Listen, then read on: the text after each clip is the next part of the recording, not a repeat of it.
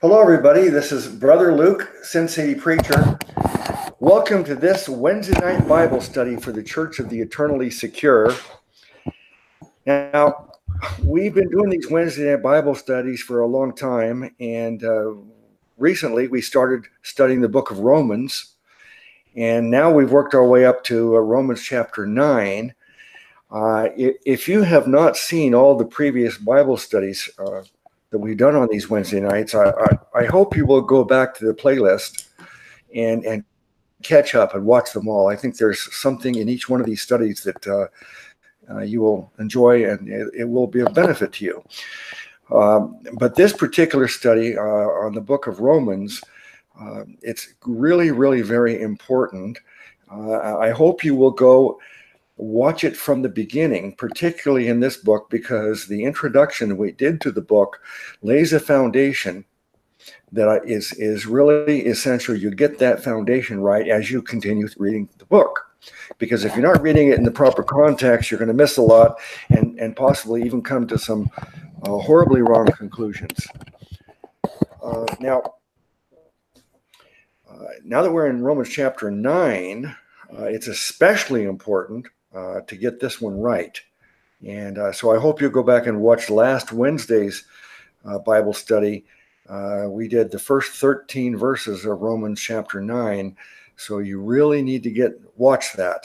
I just can't emphasize it enough how important it is. Before we get into the subject matter, though, let me ask Brother Cripps to say hi and introduce yourself. If someone doesn't know Brother Cripps, I hope you'll subscribe to his channel. Brother, tell him what you're doing. Sure, thank you. My name is Jason Cripps, and I'm part of a channel called True Story Live, which comes on every Sunday night at 9 p.m. Eastern Standard Time. We have a panel of lovely people that we get together and try to stand in the gap between believers and unbelievers and bring people to the table with inclusion so that they get a chance to hear the gospel and to hear questions from a self-confessed atheist who asks believers questions, and we try to answer them for him, and we all try to learn from the process. So it's a very interesting show, and you're more than welcome to come and give a listen if you haven't heard yet before. I'm also part of this channel, Church of the Eternally Secure, the Wednesday edition, and as we do the Bible studies, and it has been absolutely edifying and has helped me in my walk to take this extra study into all these scriptures. And I just can't tell you how delighted I am to continue to do that. So I'm grateful to Brother Luke for inviting me on. I think I started out as kind of a fill-in, and then it worked so well that he invited me to come on regular. So I'm very glad to be here for that. I'm also on a channel on Saturday. My brother Steve, who's been on this particular broadcast as well. Soldier for Christ, We Are at War. I think he's working on getting a shorter name for the channel, but that comes on Saturday night, usually around 7 p.m. Eastern Standard Time. It deals mainly just with spiritual warfare. So if you want to come over there and give us a listen on that one as well. And on Talking Doctrine, Matthias' channel, I'm on there every Monday on Monday's Milk. And I fill in other times on a few other shows. But that's about it.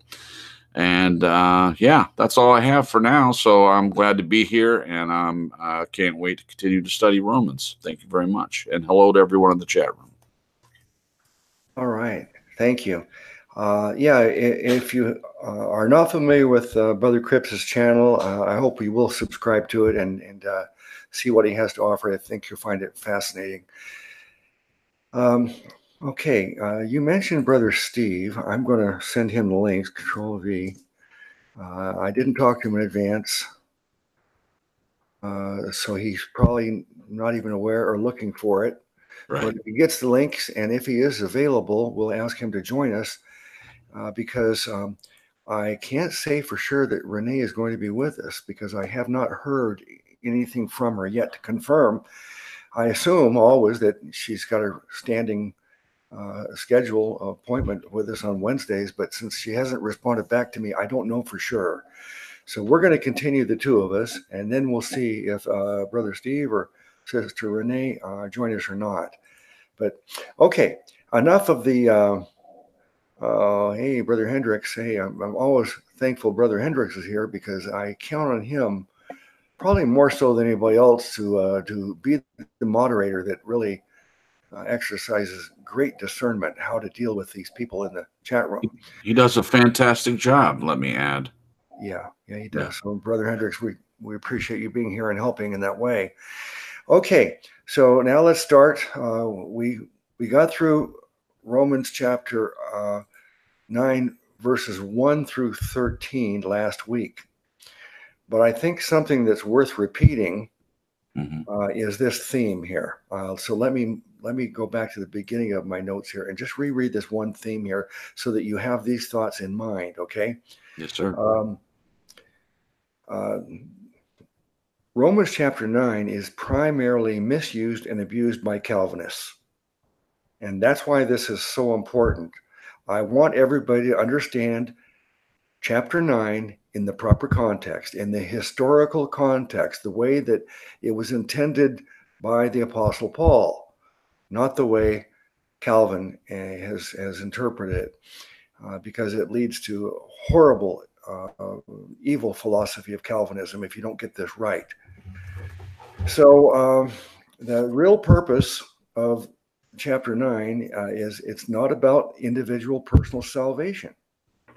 This chapter is about God's sovereign right to choose, elect individuals throughout history. He's chosen particular individuals to use for a purpose. That's what the election is. Elected to serve a purpose for God, not being elected to be saved, like some are elected for salvation and some are elected for damnation. No. So that is the context. You need to understand this. We laid quite a foundation on that premise last week, but I will be repeating that over and over again as we continue through these verses. So now let's go to verse 14.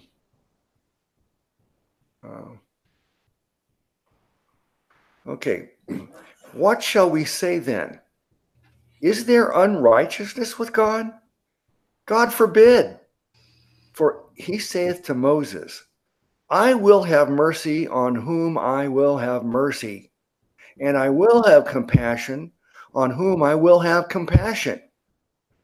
So then it is not of him that willeth, nor of him that runneth, but of God that showeth mercy.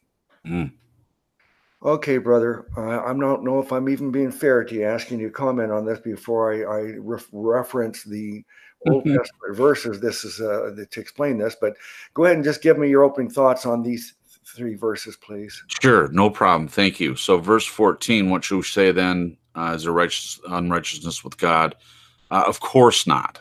God is the epitome of righteousness. He sets the standard for righteousness. That's the thing that none of us can come by unless we come by way of him. There's no way for us to be righteous. In fact, as we've said many times on this broadcast, our righteousness is as filthy rags, which we get right from Scripture. So we're taking the imputed righteousness of Christ onto ourselves as a freely given gift. Verse 15, for he saith to Moses, I'll have mercy on whom I'll have mercy, and I'll have compassion on whom I will have compassion. It is God's prerogative to give mercy to anyone. We do not deserve mercy. What we deserve is eternal separation from him. We deserve all the punishment for all the sins that we've committed in this life. But fortunately for us, he's given us the gift. He gave his son to us to pay the price for sin. And that is one of the greatest mercies and greatest compassions that we can ever imagine, especially if you're at the point of realizing how detrimental or how needy we are when it comes to righteousness. We're not able to produce that in and of ourselves. It is God that gives that to us as a free gift. And again, it's his prerogative who he does that with. Verse 16, so then it's not of him that willeth. This is extremely important. It is not about our will. It is not about our will to do anything. Our will is pointless when it comes to salvation. It's pointless when it comes to service. It is he that does it. It is he that's done the work. We rest in him. It is his will, not our will. Runneth, that's about work. That's about not doing works. It's not about the works. Runneth is works to me. It's about resting in Christ's finished work. It isn't about our will or about our works. And then the last point is pretty clear, but of God that showeth mercy, which ties into verse 15. It is his mercy that counts. It is his mercy that matters. And it's through his compassion that he even shows us mercy, because, again, we don't deserve it. Mm-hmm. Yeah. Now, many of you missed the beginnings of the Roman study, but much of what we talked about earlier was about salvation. And we will talk about salvation later on, particularly when we get to chapter 11. But this chapter, as I said, and it's absolutely essential you get this right, this chapter is not about personal individual salvation. Amen. This chapter is about the nation of Israel and the individuals leading up to the nation of Israel and the genealogy of people coming through Israel until we get the Messiah from that genealogy. God's decisions as to which of these individuals this genealogy would pass through to create the Messiah, the promised one. Hi, Brother Steve. Welcome, sir. He's there, but he won't talk to us. I think he's getting situated. I'm glad he showed up. He must have seen your link and yeah. Okay. Very good. Through. We haven't gone over much, so it would be easy for him to comment on those 3 verses, I think, as well. Yeah, I think what I'm going to do, though, before I ask him to comment on, I'm going to give you the context that I'd like you to apply, because, as I said, the context is not personal, individual salvation here. Mm-hmm. Mm-hmm. If we think that's what this is talking about, you can go horribly wrong. Okay. Mm-hmm. Amen. So, Brother Steve, speak up when you're ready. Otherwise, I'll just continue. Oh. He's having problems. He'll be back. Yeah, some technical issue, but yeah, I'm sure he'll join us back again right away. Okay, so here is the context. Okay.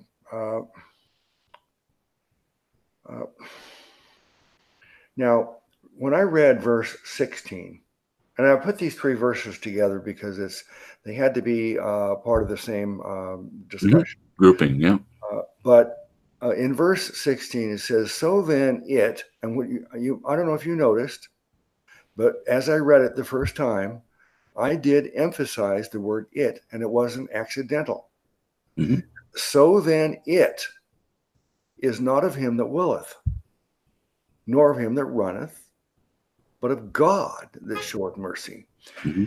Now, this is a tiny little word, it.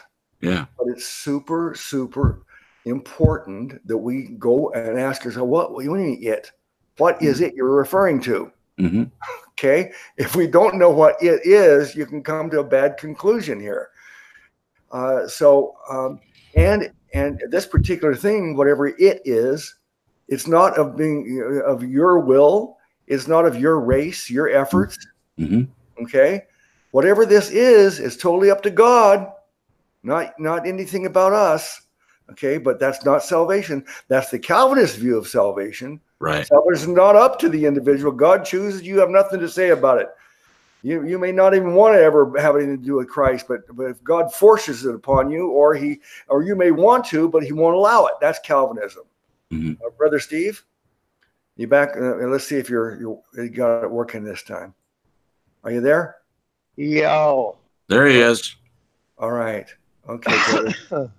I know that I caught you off guard, and it's because I expected Renee to be with us, but she's been incommunicado. And so because I didn't know if she was coming, I had to wait till the last minute to send you that link. But so I'm glad you're available and can join us. Were you able to hear anything we've said so far? No, I wasn't. Okay, so we are in Romans chapter 9. We just read verses 14, 15, and 16. I put them up in the private chat space, but I posted them before you joined, so I don't think you can see them there. That's okay. I'm looking at them on the Bible app. So okay.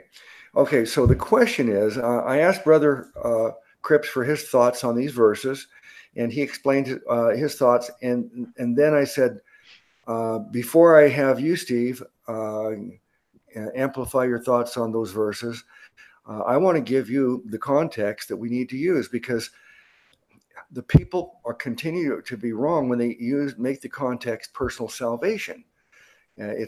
This chapter has nothing to do with personal salvation. It's entirely about God's sovereign right to choose whoever he wants to use in the genealogy to create the nation of Israel and create the Messiah. Okay? Yes. That's all this chapter is about. And God is sovereign in making those choices, who he's going to use.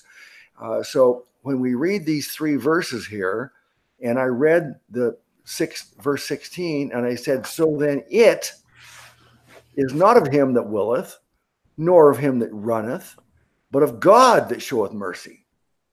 Well, here's, it, 2-letter word. We just skip right over it most of the time, not stopping to think, well, what do you mean by it? What is it? What is it referring to? Okay, and that's what's going to make this make sense or not, defining what that word it is. So I'm going to say that it refers to God's choice to use Israel, electing them to become a nation. And I'm going to go back to, let me post this for you here in the private chat space. Exodus 33:19.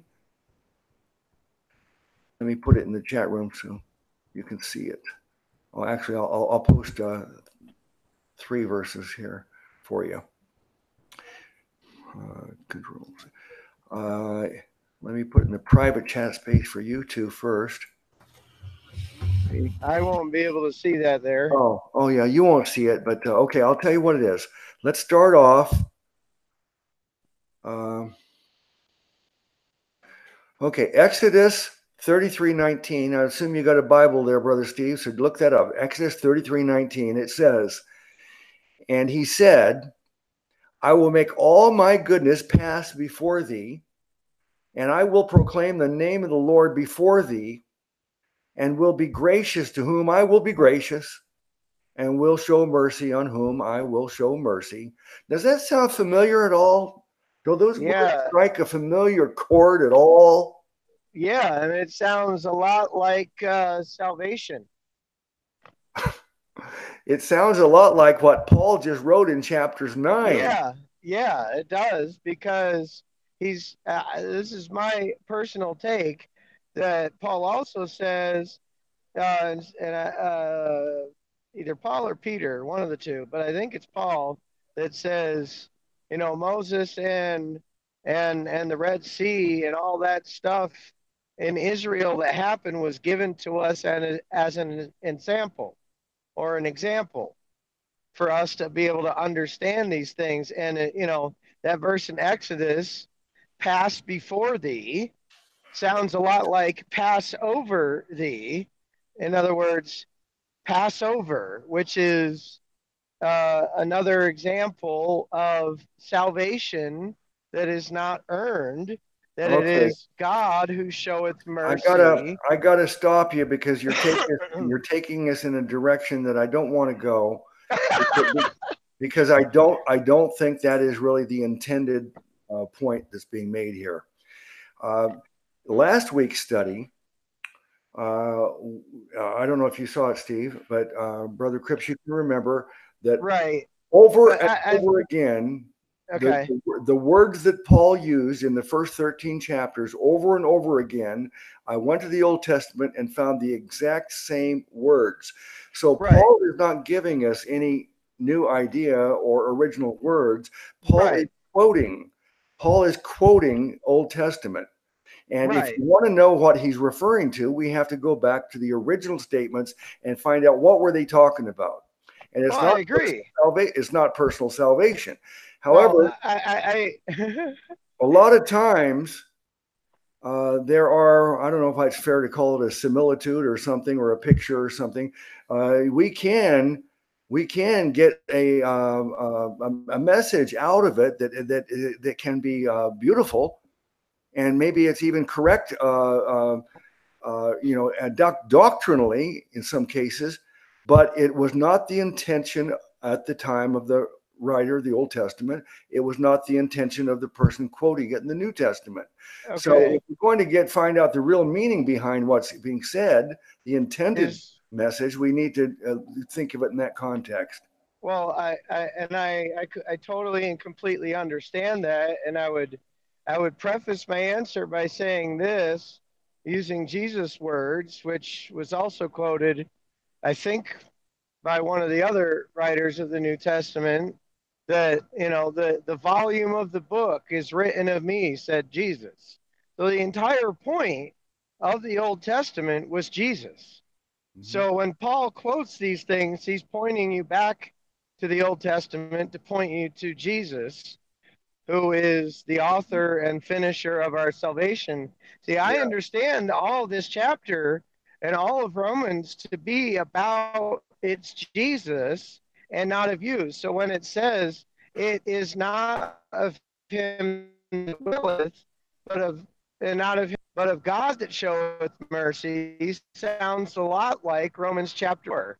For he that worketh not, but believeth on him that justifieth the ungodly, his faith is counted for righteousness, because he's not running. He's not willing it. All right. So it's God who shows mercy. And now I understand that there's a Calvinistic view of this scripture that says, well, God just chooses on whom he's going to have mercy, and some he'll have mercy on and some he won't. But it's clear from the entire context of scripture, especially with some real simple verses, like you always say, go to the clear verses first. Okay, wait a second. The ones that say it clearly, like Jesus said. Steve, look, we're all in agreement on the gospel. Right. This chapter is not about the gospel, and that's not what I want the subject to be tonight. The point I'm trying to prove in studying chapter 9 is that it is not about personal salvation, and showing the context and showing that Paul is actually quoting the Old Testament.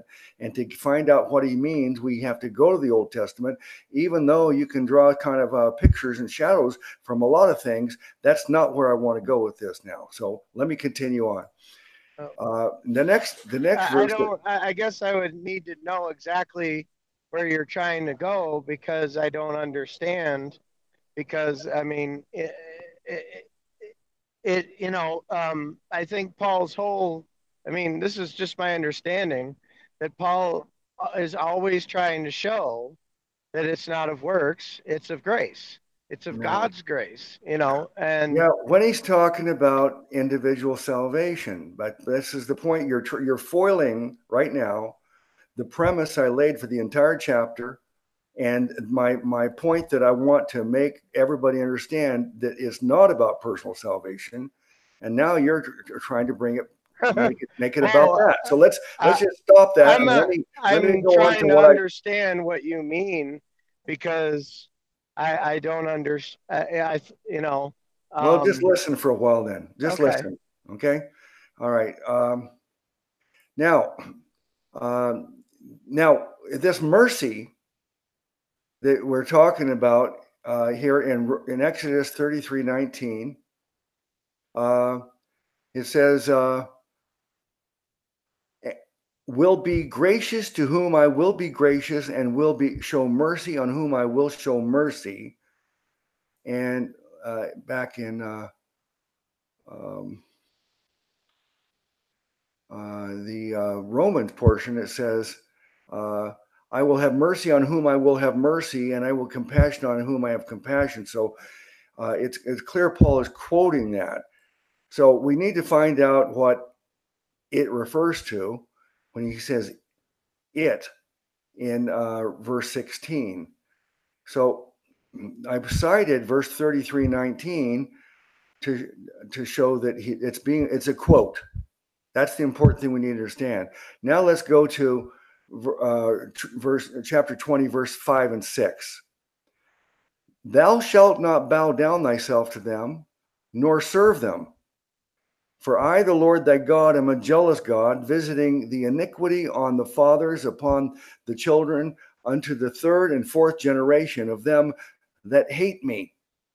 Verse 6, and showing mercy unto thousands of them that love me and keep my commandments. So here in the same book, Exodus, we can see that it's telling us that God's condition for mercy at that time, and this is not about salvation. This is about, in the Old Testament, keeping the commandments was not a means of gaining salvation. Keeping the commandments was the means of being blessed. And so it says in verse 6, he shows mercy unto thousands of them that love me. So the condition to get mercy in this context in Exodus is you love God and you keep his commandments. Now we know that's not required for individual salvation, but that was required for Israel to be blessed, to receive blessings. If we want to know what the there's a rule in the Bible. If you want to not sure about something, then just keep reading. So I'm going to jump ahead just for a second. And in Romans chapter 11, Paul here, he's no longer talking about nations and genealogies when you get to chapter 11, but now he's talking about personal salvation. 11:32 says, for God hath concluded them all in unbelief, that he might have mercy upon all. So here, it's a totally different context being discussed, personal salvation, and now mercy is available to all. But what Paul's doing in chapter 9 is talking about the genealogy, the people he used to create the nation and for the Messiah to come from a particular Abraham, Isaac, Jacob, Judah, Jesse. That was all prophesied, God's choice of each individual to be used until we get Jesus. And so in chapter 9, it's about genealogies and the nation of Israel, how he would create it and use it. And that criteria for the mercy is how well they love him and how well they follow the commandments. So now that we've discussed those points there, Brother Cripps, I'll give you another chance to talk about those three verses. In a way, I felt when I asked you to give your thoughts on them in the beginning, might not be fair without getting the context of finding out what the quotes were talking about.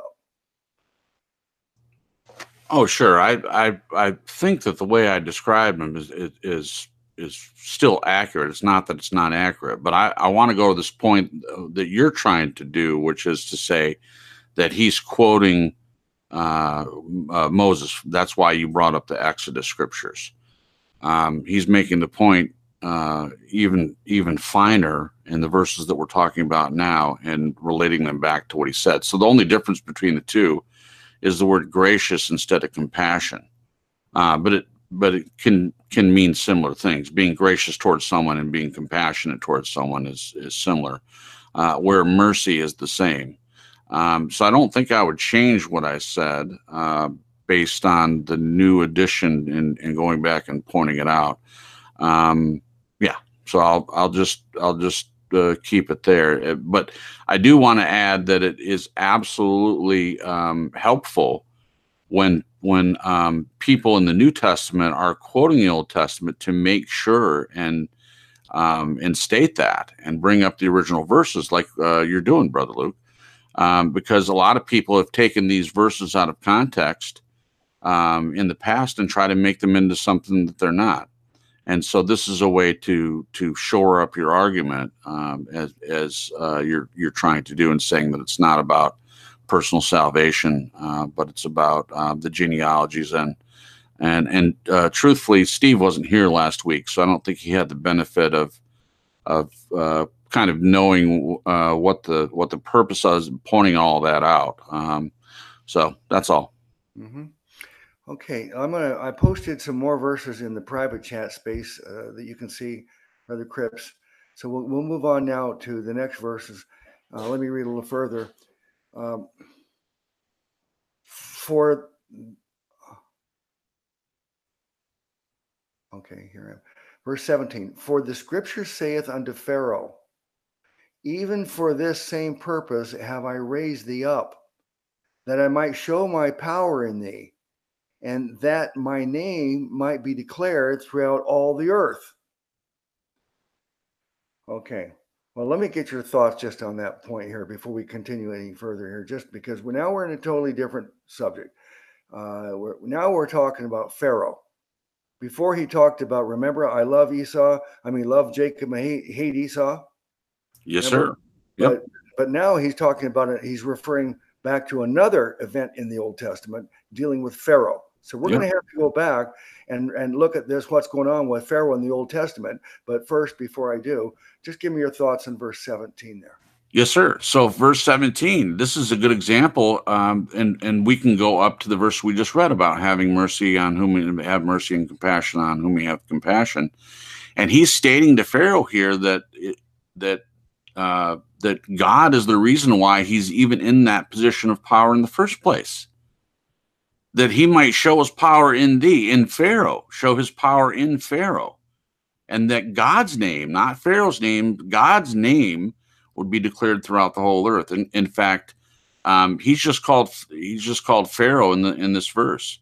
I mean, it's just the position. It's not even talking about his name. All the things that God did in Egypt at that time, God is remembered. God is the focus of all that thing, and I think that's what is being said here. Bringing it up in this fashion and saying that this is all about God's power. Again, God's choice to be merciful or gracious. Also, God's choice to put someone in a place of power so that his name might be declared throughout the whole earth. Yeah. Okay. I'm going to read one more verse and then ask Steve to talk about 17 and 18, because look, the problem that we're entering into right now. Last time we talked about the problem of Esau and Jacob, and Calvinists will say that, we'll see, God chose them even before they're born, who's going to be saved and who won't be saved. And that's how they misapply those verses. And when you look at last week's study and go to the context, you see that's not what I was talking about at all. But now we're talking about Pharaoh and what's happening with Pharaoh and his hardening of his heart. So see, the Calvinists are going to use those verses to try to support Calvinism, that God is forcing people to do things, and we don't have any free will, and God's going to. But go ahead, Steve. Did I read? I didn't read verse 18, did I? Or did I? Not yet. No, you didn't read. No. Verse 18. Therefore hath he mercy on whom he will have mercy, and whom he will hardeneth. So now the contrast is having mercy or hardening. Okay, go ahead, Brother Steve. Well, okay. So I guess I understand the context that you're looking at, and I think that with these kinds of verses, and even this chapter, and even looking back, there are onion layers to each thing. So yes, with that particular passage from before, it's very much following in line the same thing here, and that God having mercy, that there was, earthbound, the land issues with God showing mercy or not showing mercy. He did have a law system in place for earthly consequences or earthly blessings. He said, choose you this day, blessing or cursing, life or death. And I think that's with the context that you're talking about, that's true. But I also think that the larger point is, it's still Paul saying that, because if we understand mercy in the, we define grace as one thing and mercy as another. Grace is getting what you don't deserve. Mercy is not getting what you do deserve. And I think, at least my understanding of the broad scheme that Paul seems to always be writing about is that it's any blessing, any gift, including salvation, comes from God. And even if it's a salvation is not earned by any merit, and even if you have some blessing because you're walking with God and you're trying to live upright and righteous, and God gives you mercy by giving you blessing, it's still not earned.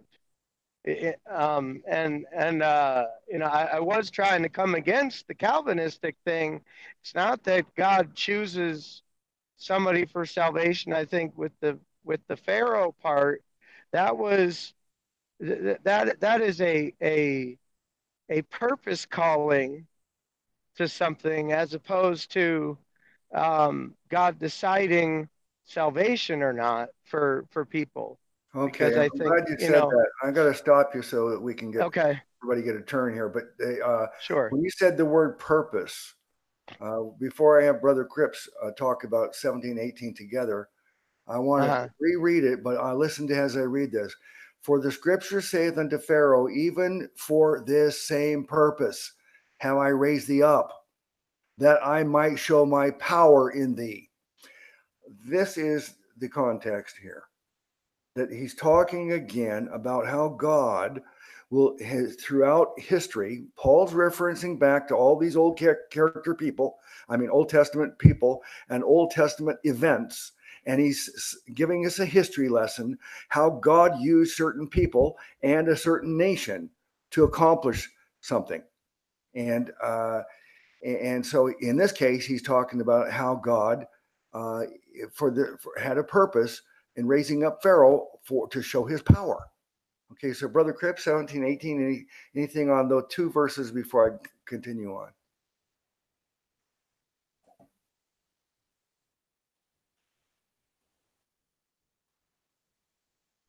So there, Brother Cripps? Yeah, sorry. I already answered about 17. The only thing I didn't comment on is 18. But there's nothing to add except for he's saying hardeneth, which we know already from study of Scripture that God did harden Pharaoh's heart, but it was in reference to the way that Pharaoh was dealing with everything. And it's the same way that when we continue in sin, our hearts are hardened. And God does have the power to soften a person's heart. He can make a heart of stone into flesh. We know that. But if a person continues in their willful sin and the way that they walk in their life, like Pharaoh has done here again and again and again, he does allow that to happen. We are going to reconsider this idea of, does God harden Pharaoh's heart? I'm going to give you some things to think about. I'm not trying to tell you one way or the other now, but you might be surprised. But I love being surprised, Brother Luke. Let me go on. Okay, so after verse 18, God also, he has foreknowledge. So God knew how Pharaoh was going to respond.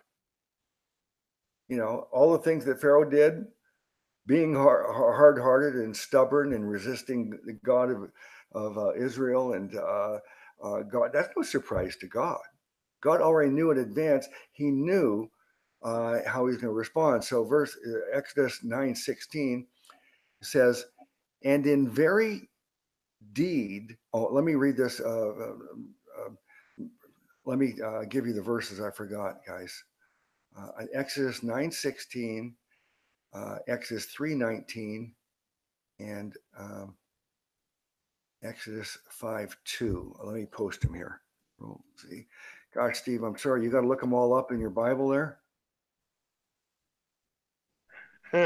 I can't go that fast on the Bible app.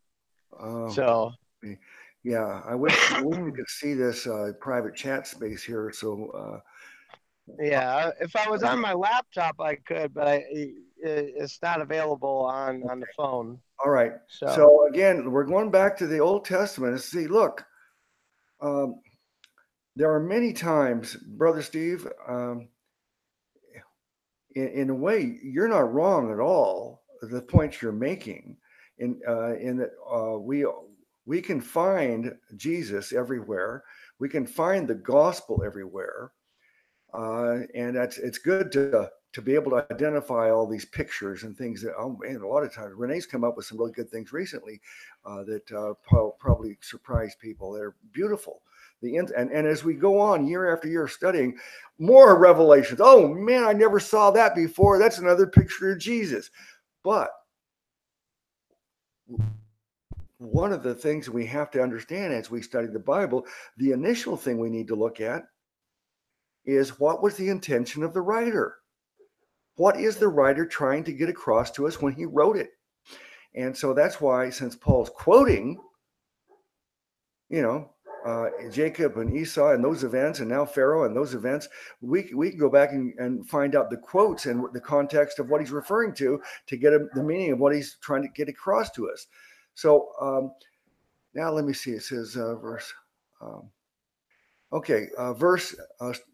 9, Exodus 9:16, and in very deed for this cause have I raised thee up, for to show in thee my power, and that my name may be declared through all the earth. Now again, let me see. Didn't he say that? Let me see. For the same purpose have I raised thee up, that I might show my power in thee. I mean, it's almost a word for word quote that Paul is giving us in Romans 9:17 compared to Exodus 9:16. And now we go to Exodus 3:19.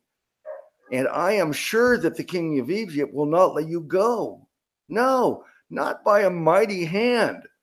So God is saying, I'm sure of it. I mean, God's going through the motions. He knows the outcome of each of these steps, and there's a whole series of events in this account. It's a wonderful, fantastic record in the Bible of this, but everything that happens, one thing after another, there's no surprise to God. Exodus 3:19 says, I am sure that the king of Egypt will not let you go. So if that's the case, why did God give one thing after another, if he was already sure he wasn't going to let him go? And he said, no, not by a mighty hand. And then Exodus 5:2 says, and Pharaoh said, who is the Lord that I should obey his voice to let Israel go? I know not the Lord, neither will I let Israel go.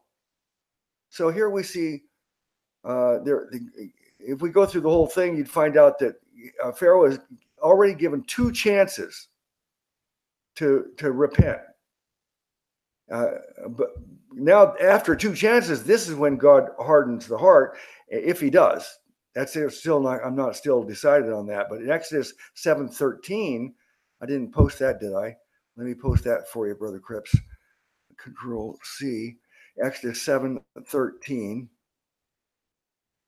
Control E. Enter. Okay, Exodus 7:13 tells us, and he hardened Pharaoh's heart, that he hearkened not unto them, as the Lord had said. Okay, so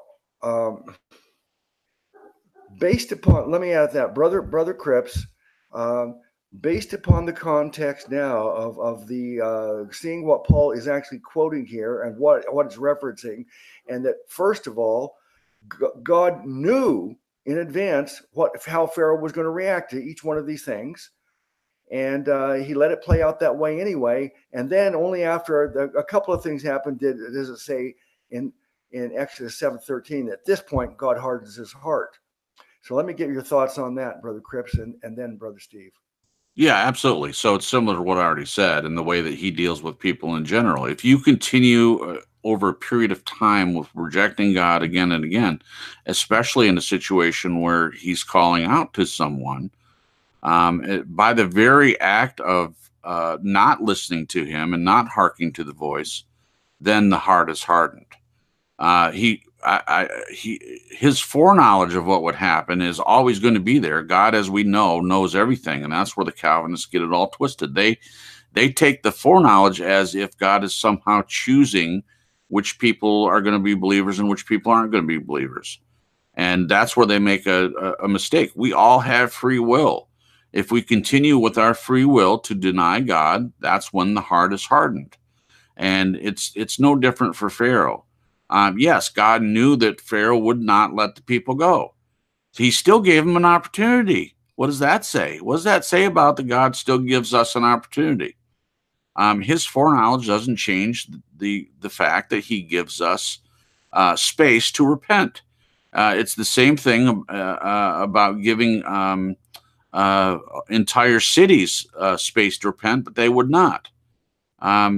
Just because God knows the end from the beginning, it doesn't mean that he still doesn't give people a chance to respond. I believe that the Jewish people, when Christ came, they were being given a chance to respond to the Savior, to see him as Messiah. And that if they had done that, it may have played out differently. But God knew, because of his foreknowledge, he knew that they would not receive Jesus as Messiah. Therefore, he did everything that he needed to do to bring that about. And thank God he did. Okay. Brother Steve, the Roman verses and then the Exodus verses we referred to. Give me your thoughts on that. Okay. Well, my about 3 or 4 things that came to mind when you were reading them. Number one, even beforehand, was the knowledge that, let me preface this by saying, if you don't understand the Old Testament and haven't really read the Old Testament, especially the things pertaining like this, especially the Exodus story, the New Testament will not make as much sense to you, especially some of the more obscure books like Hebrews. It will almost be closed off to you if you haven't read the Old Testament. So, like, and with what you were saying, what is the writer trying to write, and what was the time period like, what was happening then? All those things are exceptionally important to understanding the Bible better. But Pharaoh's heart was already hard against God.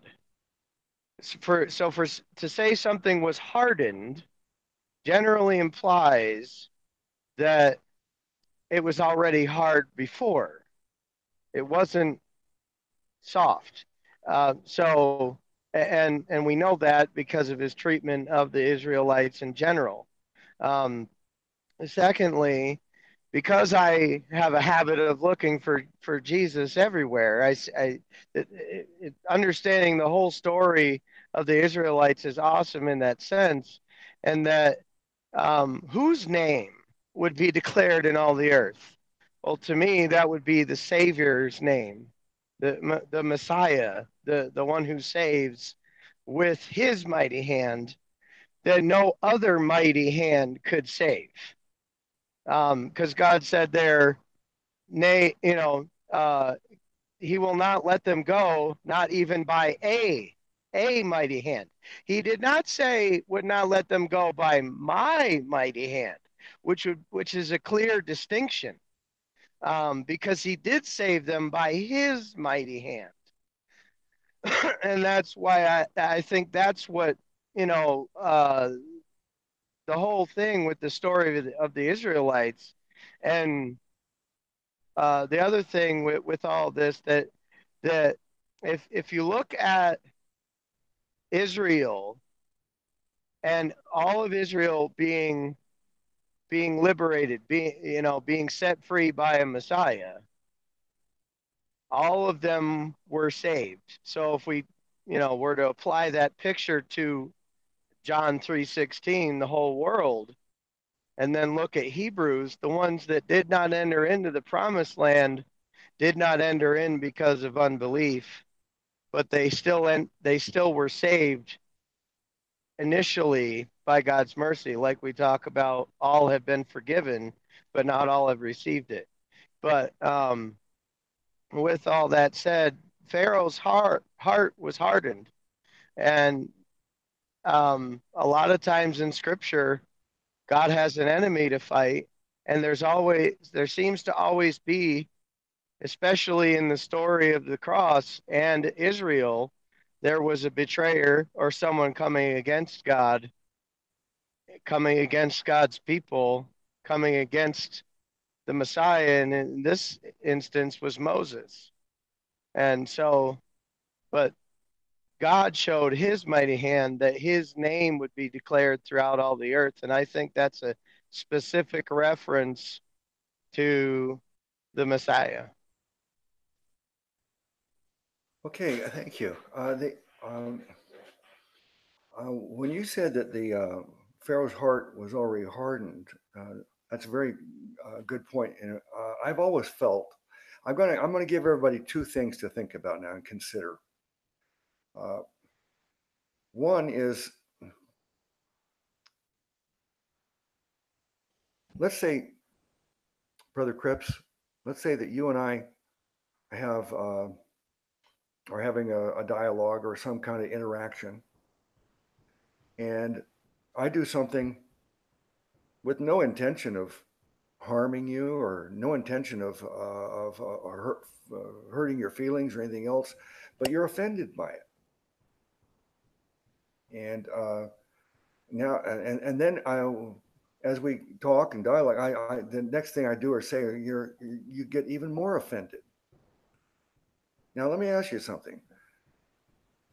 As you got offended, and let's say your heart was hardened as this is happening. Am I hardening your heart? All I'm doing is just saying or doing some things that are not intended to harden your heart at all, but that's the way you're reacting to it.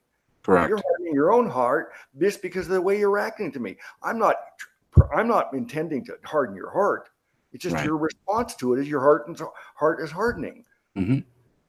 So that's the way I've always felt, that God's not hardening his heart. It's just that's the way he's responding to God. He's hardening his heart. So you can say God's hardening his heart only because God is doing certain things that cause his heart to be hardened. But it's not because God's hardening it. It's because Pharaoh's responding incorrectly to it. Yeah. That's the point. That's one point. But here's well said. Thank you. That's what I think too. Yeah. But here's another point that I learned as I'm preparing for this chapter. The last month, I've been really looking into this. And here's something that I was not aware of, and I don't know what to think about it. So I'll ask it in the form of a question. In these verses here, when it says harden, the word harden, there's a word that's the original word is chazak. I don't know Hebrew, so I don't know if I'm pronouncing it right. It's spelled Chazaq, chazak. That's the word that's translated as harden. But the interesting thing is that word appears numerous other places, and it's never translated as hardened anyplace else.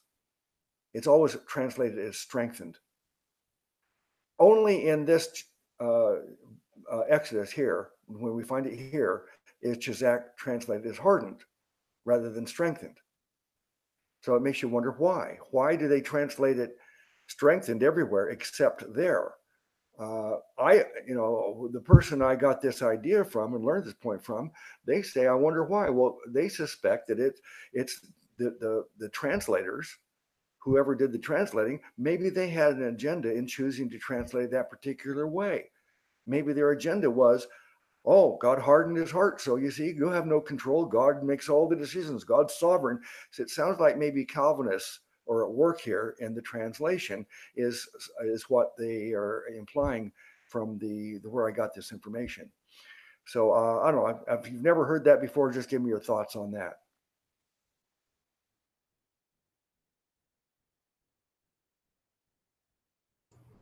I'm sorry. Were you talking to me or to Steve? I asked you first. If you're not ready, I'll go to Steve, though. Yeah, go ahead and ask Steve. I'm going to read what you just put up. Okay.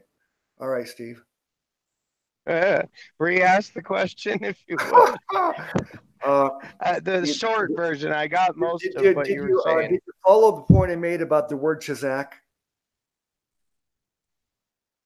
Yes. Okay. So if Chazak is translated strengthened everywhere else, but only in this portion with Pharaoh is it translated hardened, maybe someone could be suspicious, thinking, why? Why are they translating it differently? In this case, it could be an agenda of someone trying to show sovereignty of God in Calvinist interpretation. It could be, or I mean, I don't know if there's any modifiers from the Hebrew or I mean the Greek to show like negatively strengthened. Now, I was thinking about steel. Steel is never soft to begin with.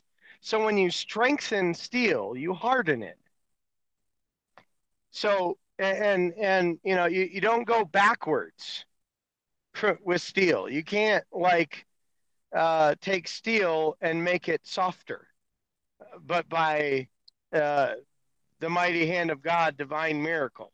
And with your point that you're making before about the fact that Pharaoh, um, Pharaoh's heart was already hard against God to begin with, and so it's and not that Pharaoh that God hardened his heart specifically before he did these things, but as God came to him, he got in saying, "Let my people go, or I'm going to do this." Just the very fact that someone was coming to him and basically, you have somebody in a position of power like that that is full of themselves and prideful. How dare anybody come against me and tell me what to do? And so most people that are like that just get more prideful. It's, and the so I think the case could be made that his hardness of heart, just like steel, was strengthened into being harder steel yet. When you strengthen steel, it becomes harder. I think that kind of would amplify your point of strengthened. When you Well, strengthen steel, it becomes yeah, harder. the point with the word Shazak in the translation I thought was interesting, but I'm not really sure what to conclude. But I do think that my conclusion today is the same as it was many years ago when I was trying to understand this hardening of his heart. And I explained it earlier, and you both seem to think that that was the right way to understand it. That God is not hardening his heart. God is just doing certain things, and Pharaoh's hardening his own heart because of the way he's reacting to God. So I believe Right. that's the right way to understand it. Now I'll move on and to the next portion here. I agree. Yeah. So now we get to Romans 9:19 through 22. And again, before I go on, I repeat this. I cannot repeat this enough. This chapter is not about personal salvation. It's about God's use of Israel. So you have to understand it through that lens. If you're reading it through the lens of personal salvation, then you're going to easily come to the conclusion that the Calvinists do. See, this is why Calvinism exists. Romans chapter 9, because they try to apply it to, they interpret it as salvation, and then what it does, it makes God into a monster. But it's not intended to be taken that way. It's a history lesson. Paul's telling us about events in the Old Testament and how that what that means to us in terms of God exercising his sovereign ability to choose people for a purpose. Amen. Not salvation. So chapter 9, verse 19, thou wilt say then unto me, why doth ye find fault? For who hath resisted his will? Brother Yuval, we're going to notice again a lot of question marks here. Paul's using these questions here. It's just his technique of asking a lot of questions. And verse 20, nay, but, O man, who art thou that repliest against God? Shall the thing formed say to him that formed it, why hast thou made me thus? Now, I have a note here to myself that the answer to this question is based upon something we're going to find in Jeremiah chapter 18. So we'll go there. But before I do, let me read a couple more verses so we get more context here, because this is the real problem. This is the real problem, maybe more so than even the Isaac Esau problem, and that is this clay. Okay, hath not the potter power over the clay of this same lump to make one vessel unto honor and another unto dishonor? What if God, willing to show his wrath and to make his power known, endured with much long suffering the vessels of wrath fitted to destruction, that his wrath, that's my own notes there. Okay, so that portion of scripture here is the part of the clay. But again, how many people know that Paul's account of the potter and the clay is not an original thought by Paul?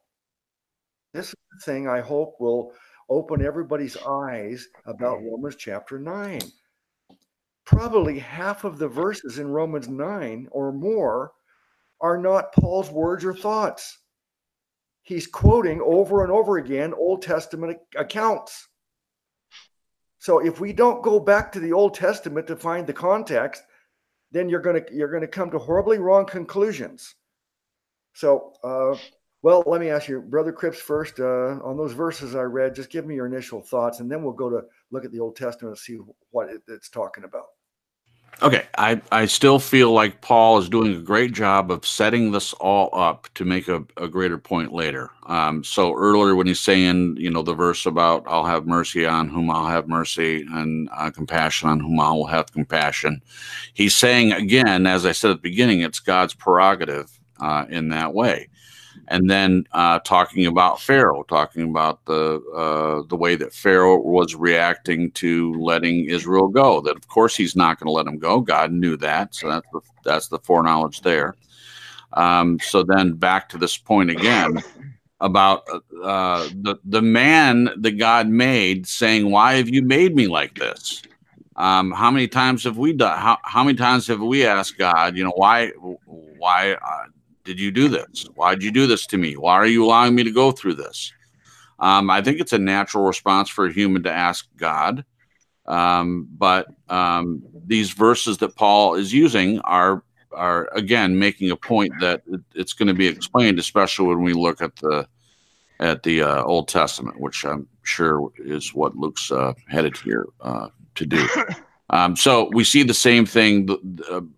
All throughout Romans, Paul used the same patterns again and again. And going back to Old Testament scripture, the people that were hearing this at that time, any one of them that spent any time studying scripture would know that Paul was doing this. And they would see the reason why he was doing it. And they may not understand it. And that's why he's going to such lengths in order to explain it. And also for us to understand it. How the Calvinists get it all confused, I'll never know.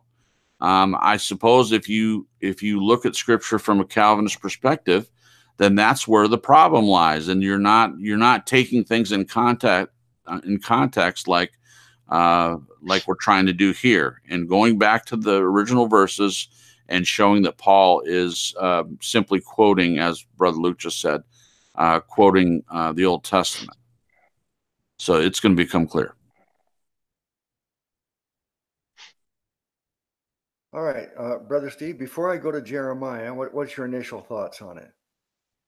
I hear both Job and Jeremiah here is my initial thought. And I agree with Jason in that, why tell a story or why rehash a story of the Old Testament if you're not going to be using that to further a larger point?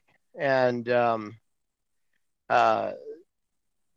again, I don't think Paul is in any way stating some kind of Calvinistic thought here at all.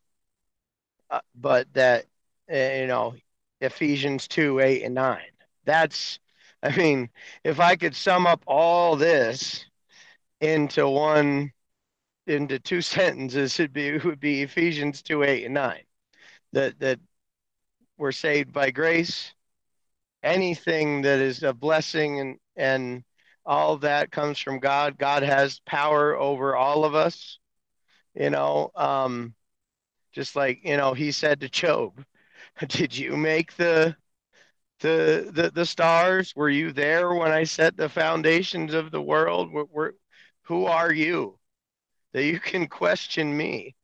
Um, kind of a thing, and that Paul's in some sense setting up this idea that if God wants to do the saving, he can do it however he wants because he's God.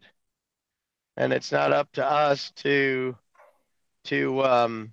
question how he saves or who he saves.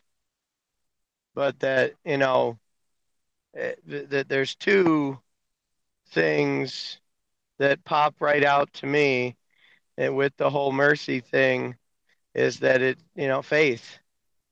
Faith is how we please God. Faith is how we um, receive salvation. It's not of us, but it's of Well, God. You know. let me let Um, me but yeah, let me say something about your idea about God saves is free to save whoever he wants, but I think that's not exactly how you said it. But God doesn't choose who he saves and who he won't. It's set in stone that God saves everybody who believes. That's the condition. That's the determining factor.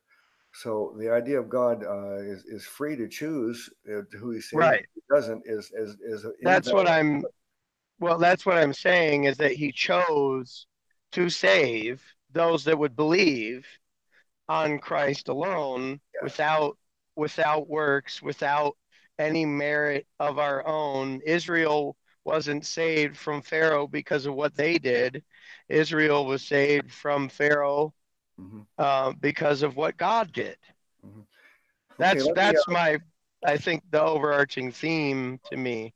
okay. So you mentioned something like I think you said big picture or something. It goes back to the big picture. I forgot how you phrased it, but or uh, and then I'm going to take us all back to verse 6 for just a second here, because verse 6 is something that people skip right over without ever asking, what's he talking about?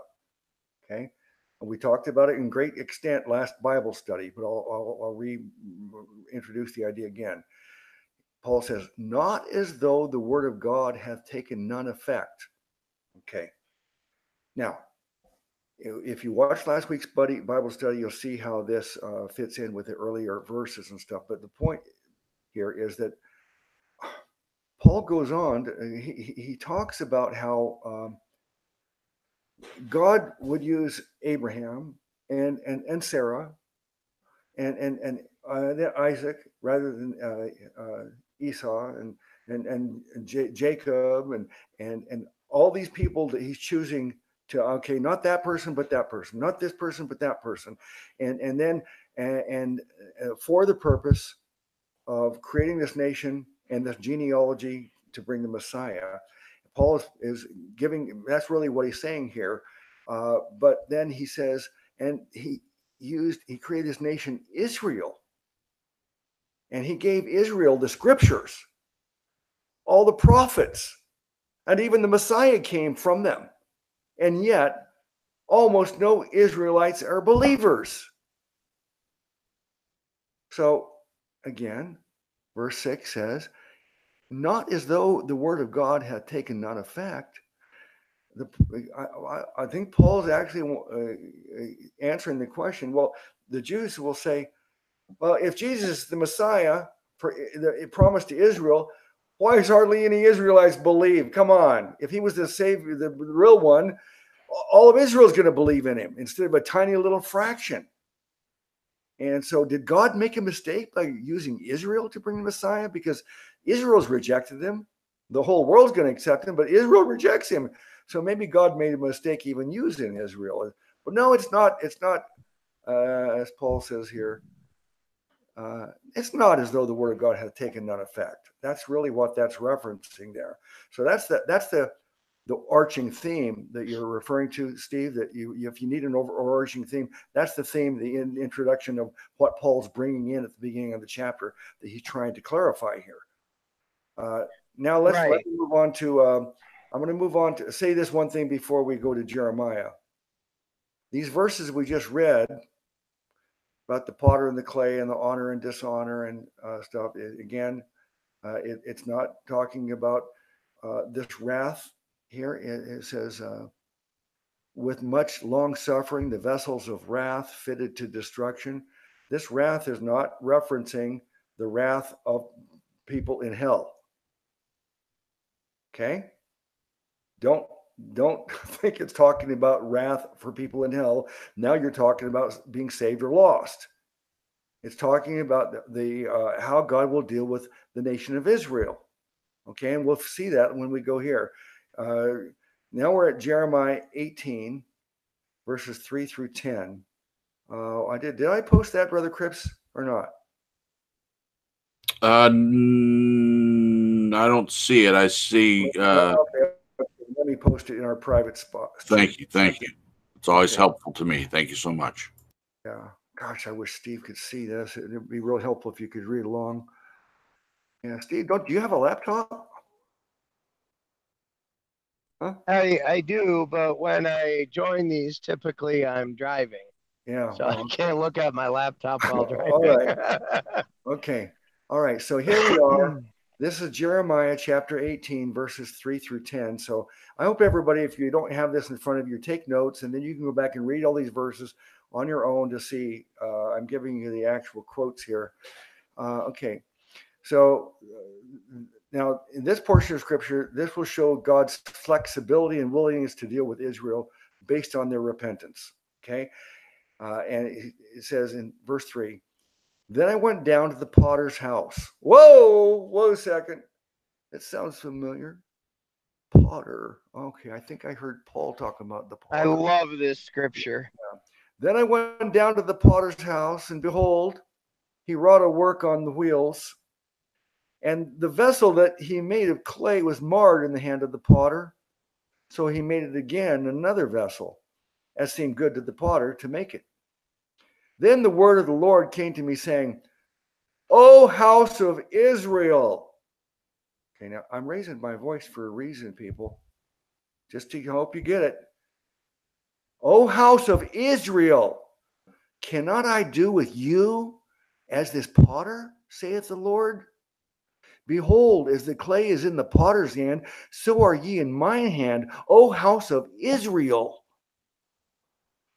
Okay, I'm not going to go there. I could go further, but I will come back to Jeremiah. But just that portion right there, okay?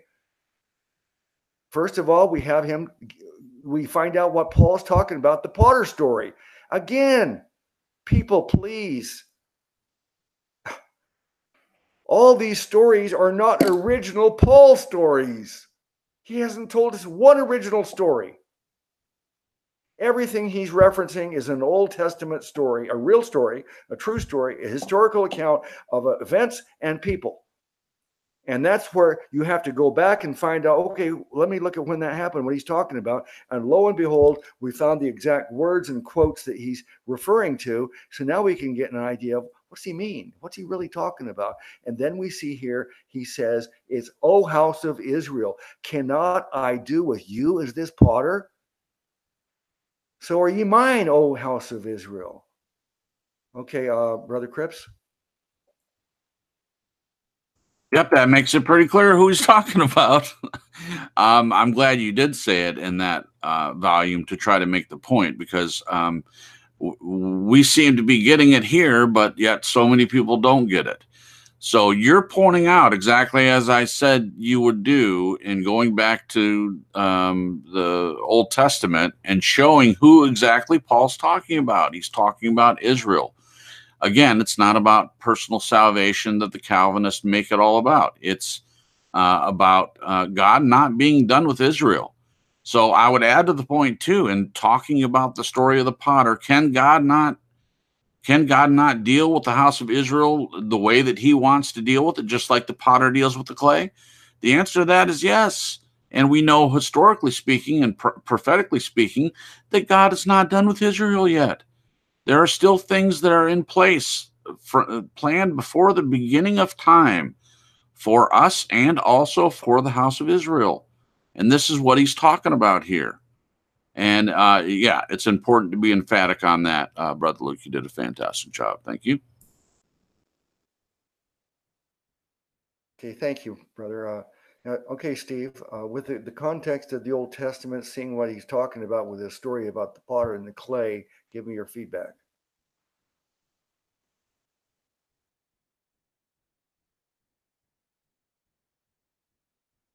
Steve-O. Oh. I was muted and I didn't realize it. I figure that's why I said Steve-O, because usually you're right on top of things. You talk a little slow sometimes, but yeah, that's that was a little too slow. That was a little too slow, Steve. So, I guess I mean, I see the overarching, I see the story being told. But for me, that scripture in Jeremiah, and this is like one of the things that like really needs to be understood. Not only does it obliterate Calvinism, it also obliterates what's the other one? Dispensationalism. If you're talking about Paul being the the the dispenser of grace for the church age, and why is Paul using Old Testament scripture back to back to back to back to back, like Jeremiah, which to me is one of the most clear verses about salvation in the Old Yes. Testament, besides Isaiah? Behold, the clay, it was marred in the hands of the potter, and he made it, the same piece of clay that was marred by sin, made it again another. So he took the same piece of clay that was marred and made it again into another thing without changing the clay. And so, that's both a national promise to the nation of Israel, but I also believe it's a personal promise to each person. Just like if you take Israel and you place it as an example of the world, and then each individual inside Israel as each person, from an individualistic standpoint, how Christ died for the whole world, and the law that was given to Israel, blessing or cursing, and we know from Hebrews that they entered not into the promised land because of unbelief. So the whole nation of Israel was saved, but only those that entered into the promised land entered in because of belief. And so it was those people that were made again another, not the whole world, but just like you mentioned, verse 6, for they are not all Israel which are of Israel. Because we are Israel in Christ, because there's neither Greek, male nor female, neither Jew nor Greek. We are all one in Christ. So those that, just because you're born out of the nation lineage of Israel doesn't make you a true Israelite because you didn't believe.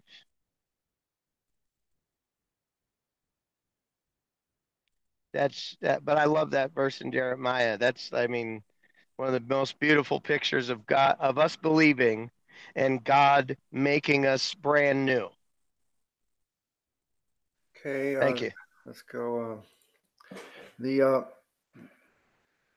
problem with this account and Paul's recount of this Jeremiah. Again, Paul's giving a recount of that account in Jeremiah, is that when we see that, let me see,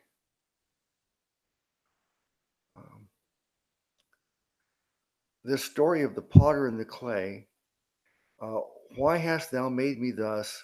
Okay, and then a making the potter making clay, the Calvinists will take this and say, you have no choice in the matter at all. You have no free will. God will make you into a saved person or make you for destruction. That is the point that has to be addressed, because in Romans 9, this is the foundational chapter of Calvinism. And problem is, because they don't understand this chapter and make it about personal salvation instead of the nation of Israel, they're forced to, once they come to that conclusion, they're forced to go through the rest of the Bible and redefine numerous words that we like to use to show that no, everybody can get saved. The word whosoever, the word all, the word world. Calvinists have to totally redefine words that everybody knows the meaning, but they have to redefine them because of their conclusion on this chapter. So if they don't change the meaning of those words refute the conclusion they came to about chapter 9.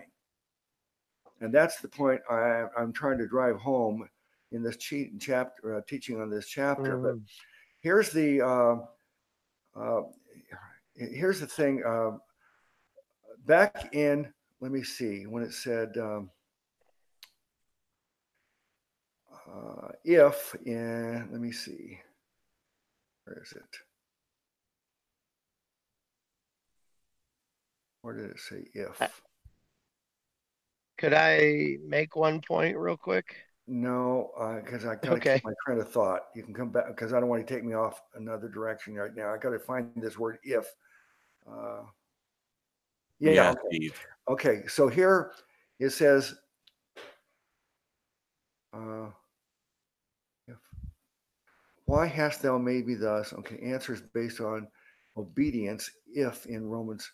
Okay. Okay. Verse 20 says, what if God, willing to show his wrath, to make his power known, endured with much long suffering the vessels of wrath fitted for destruction. Okay, so is that the word if? Let me see.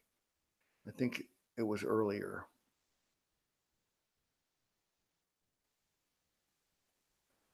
Pardon me.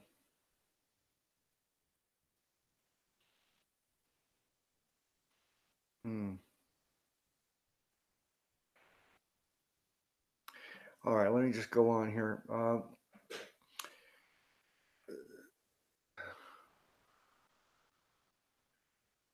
Okay, let's go to Jeremiah 18:3 through 10 now. What exactly? I mean, you can't find the specific reference you're looking for, but what was the I believe it says, purpose?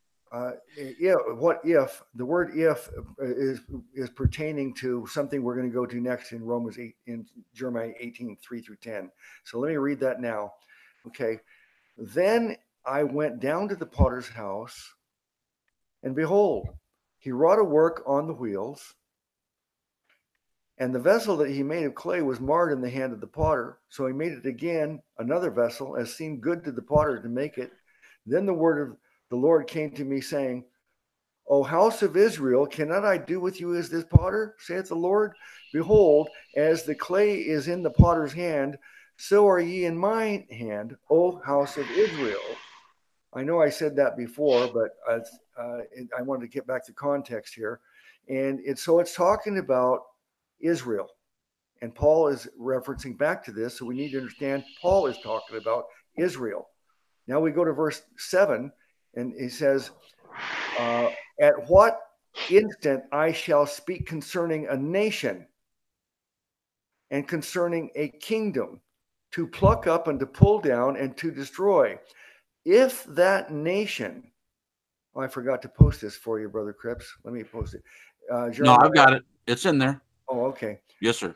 Okay, so here in this portion of Scripture, it shows you Paul's talking about a nation. I mean, Jeremiah, and therefore Paul's also talking about the nation.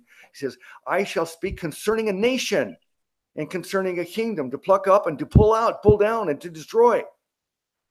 So he's talking about God's sovereign ability to raise up a nation, Israel, or to destroy the nation of Israel if he wants, if it's not serving his purpose.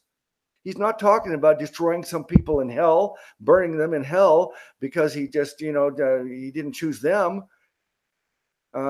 Verse 8, if that nation against whom I have pronounced turn from their evil, I will repent of the evil that I thought to do unto them. And we know salvation is not based upon repenting and changing, but the way he's dealing with the nation and these individuals that he's choosing to use, it is based upon that. He says, if that nation against whom I've pronounced turned from their evil ways. So if Israel gets evil and is not pleasing God anymore, well, he says they can repent, they can change, and then God will repent. Verse 9, and at what instant I shall speak concerning a nation and concerning a kingdom to build and to plant it.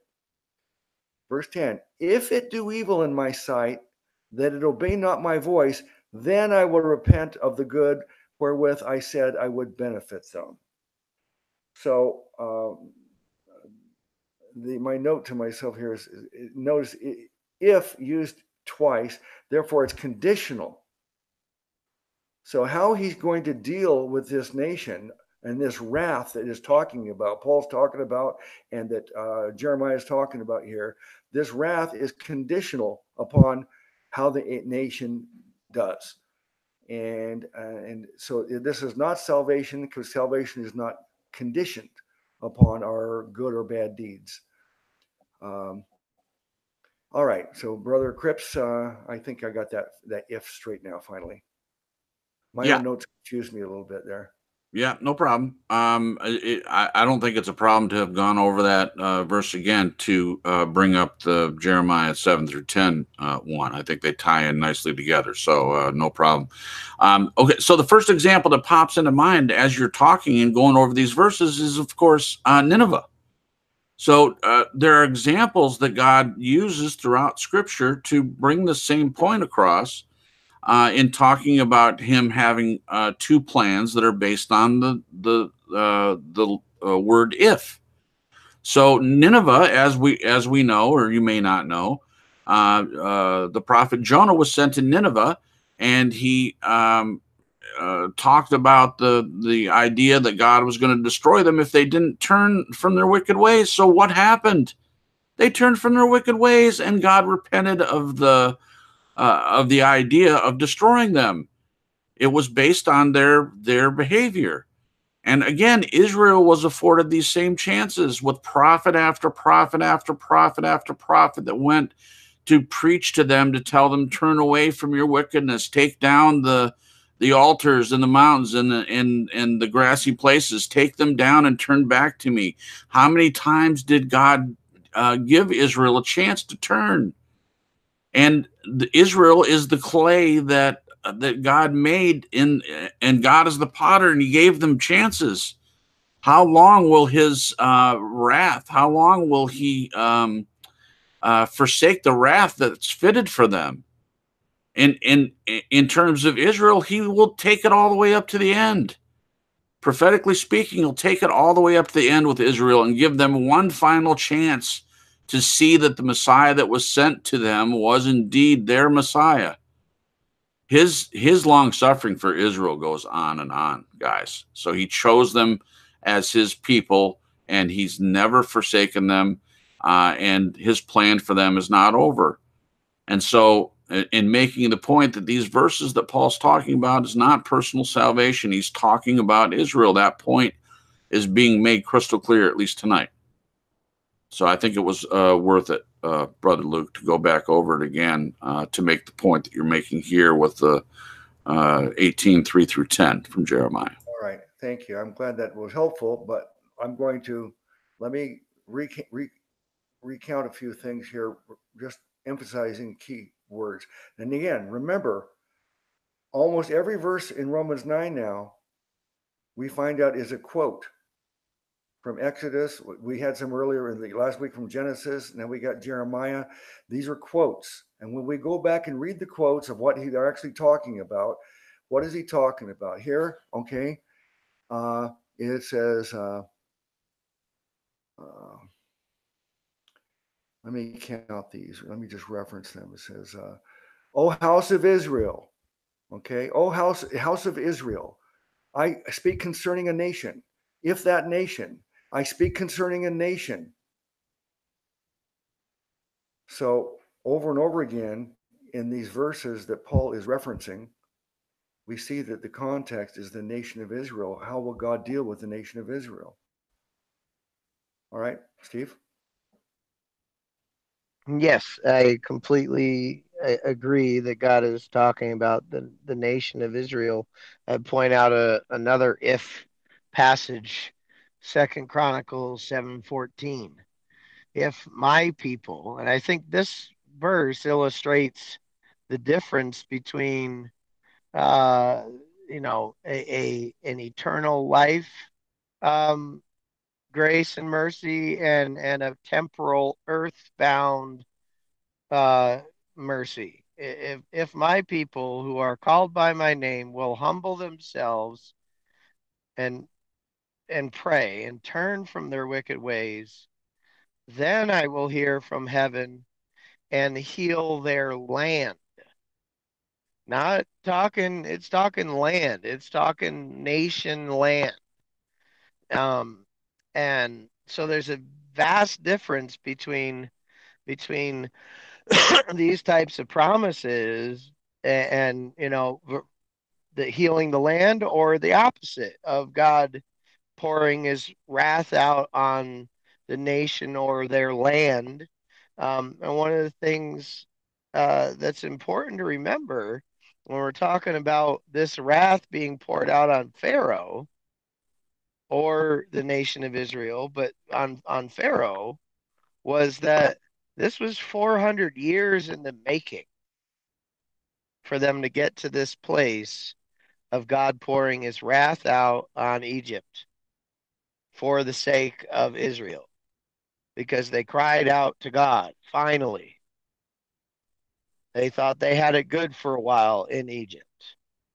And then they got slowly but surely sold themselves into slavery to Egypt and abandoned God in that. And finally, they cried out to God. And what did he do? He poured out wrath on Egypt and on Pharaoh specifically, who when you start out the journey there, a new Pharaoh came in that did not believe in God, did not know God, neither acknowledged him as God. That's where it starts out with that new Pharaoh. The one prior did trust and believe in God, the one that put Joseph as his number two. So that's important to remember, that the new Pharaoh didn't believe in God at all, didn't acknowledge him as God in anything. And from the time that they went with with Joseph and his brothers and all of Israel starting to move into Egypt, that that that started from God having a hand in there, and then 400 years later, you have this happen where they had sold themselves into slavery to Pharaoh, and God hearing their cry and God delivering them. And, so God pouring wrath out on Egypt. So it's basically, why are we questioning? I think Paul's saying, why are we questioning this happening here? Why, but I think, that whole aspect of how long of a time frame it took for God to get to where he poured out the wrath to save the nation. And it wasn't until they cried out to him.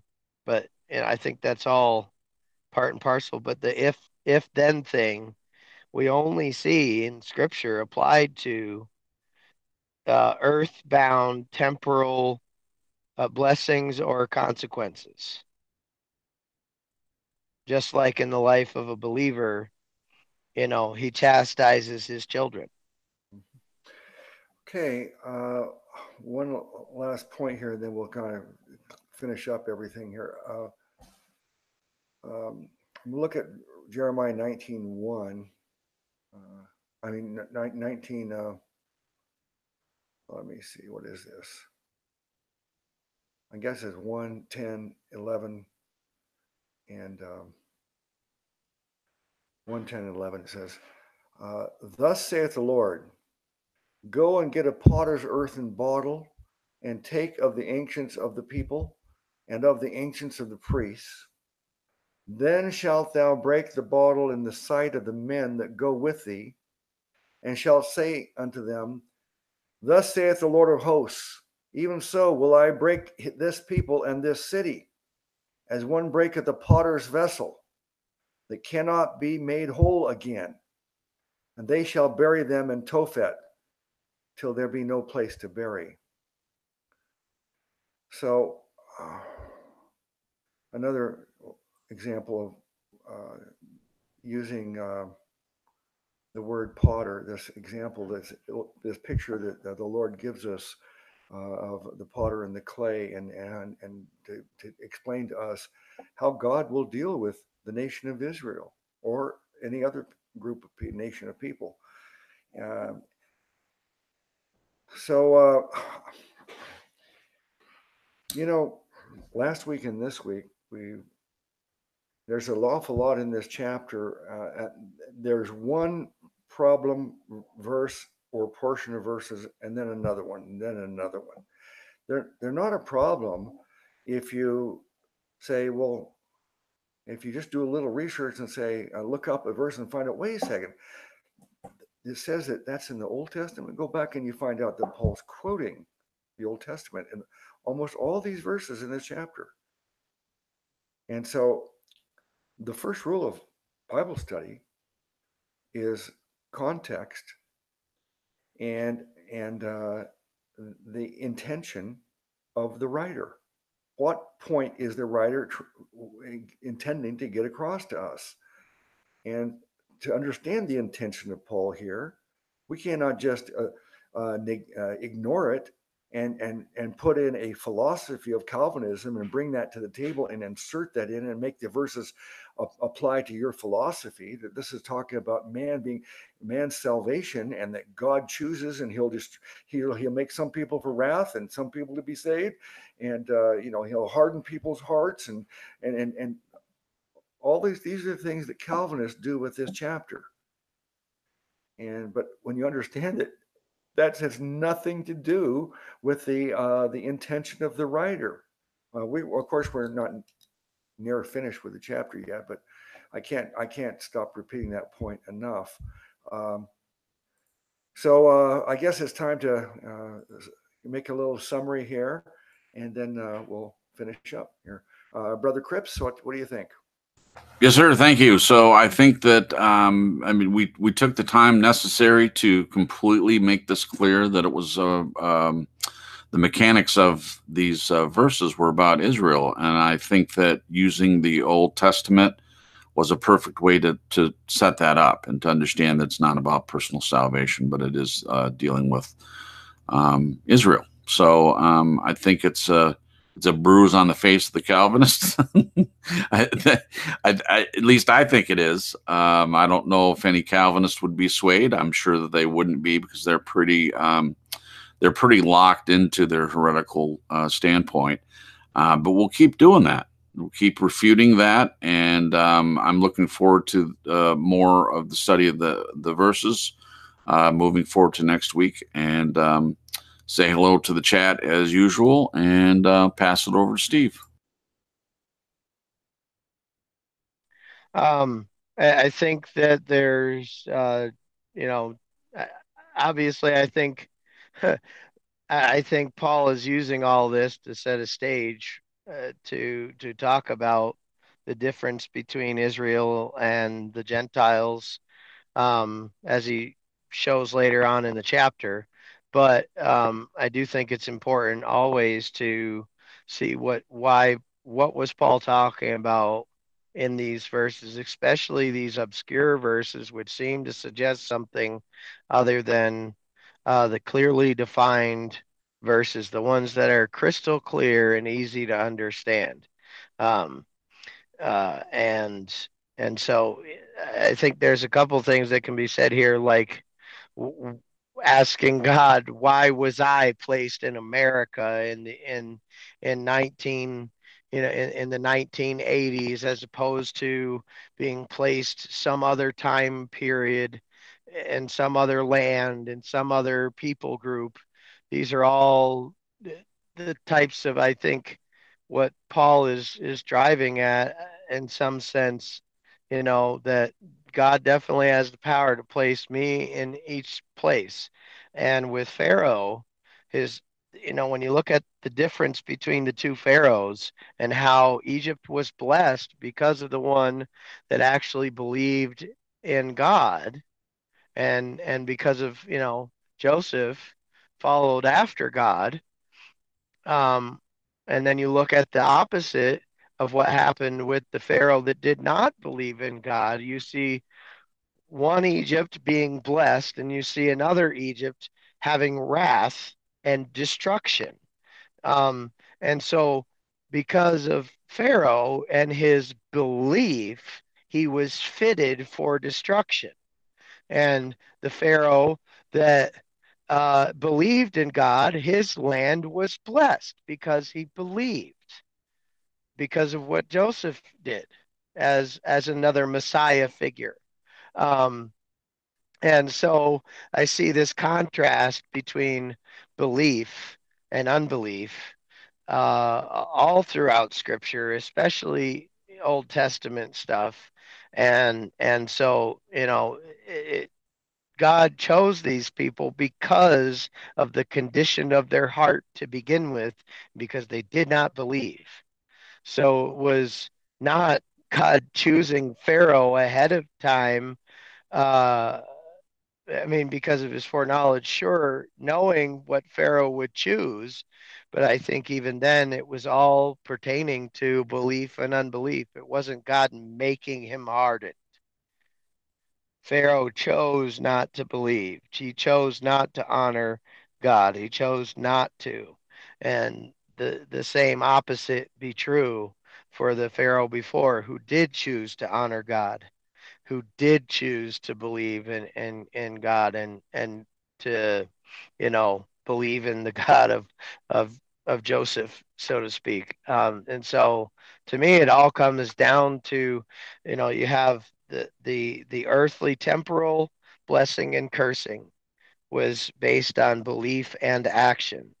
And then Paul goes on, I believe, to show, and has shown already, that the overarching, when it comes to personal salvation, eternal salvation, as opposed to earthbound temporal salvation, blessing and cursing, that eternal life is not of man, it's not of willing, it's not of running, it's not of our righteousness, it's not of anything we do, but God, and us responding in belief. Um, and I think the same is true for our choices in life that result in earthbound blessing or cursing.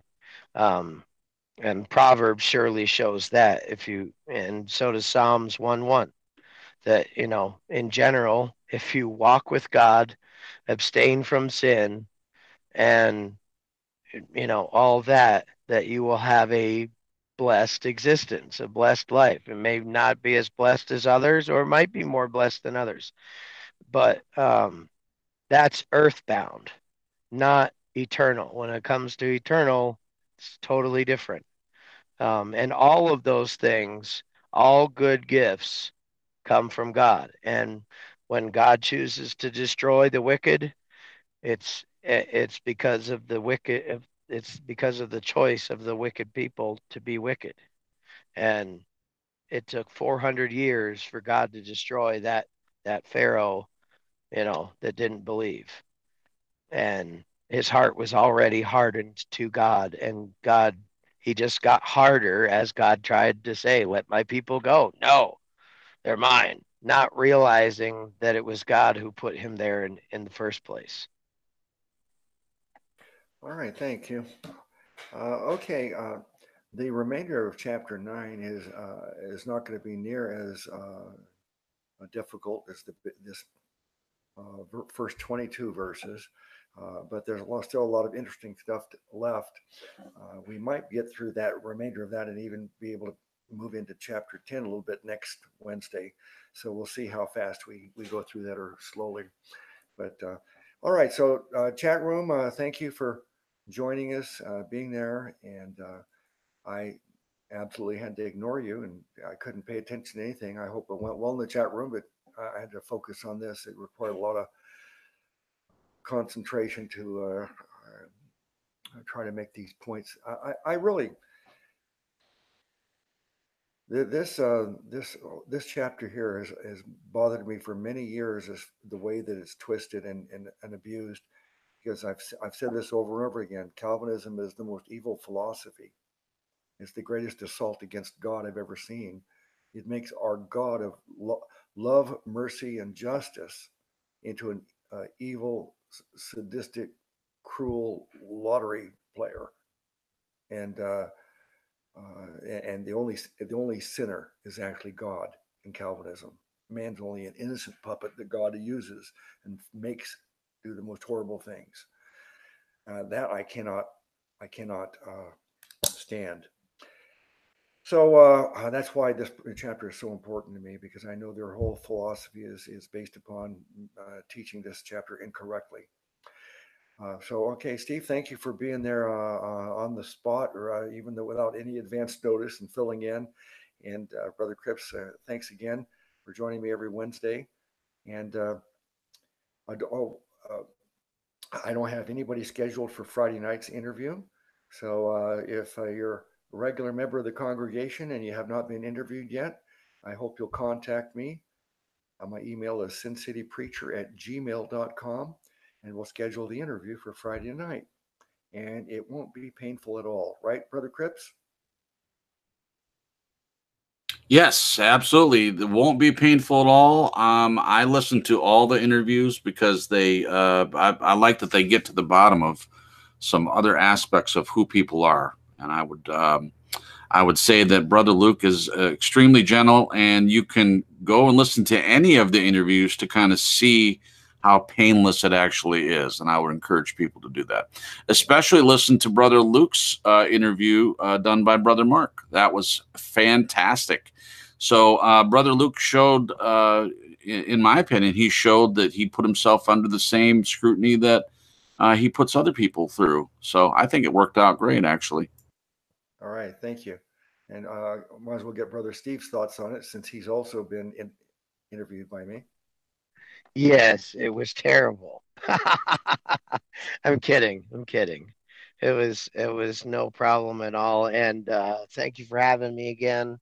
And sorry, chat room, I also could not look at the chat room. But hey, everybody, God bless. All right, thanks everybody for participating, and we're all blessed with this congregation, this ability to come together and study the Word and praise and love our great Savior God, Jesus.